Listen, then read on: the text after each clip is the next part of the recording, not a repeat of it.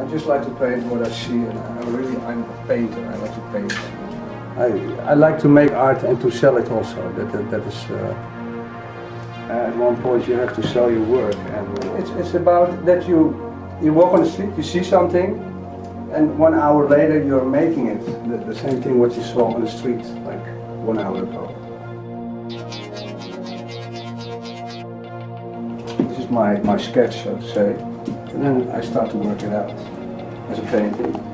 And at one point I have to leave the photo also, and then make this kind of roughness that you see in this painting. Like this scene is now totally finished. There's nothing kind of rotten or disturbing place or even disturbing person. You know, when I was young, I remember that like the whole buildings were like closed with wood, you know.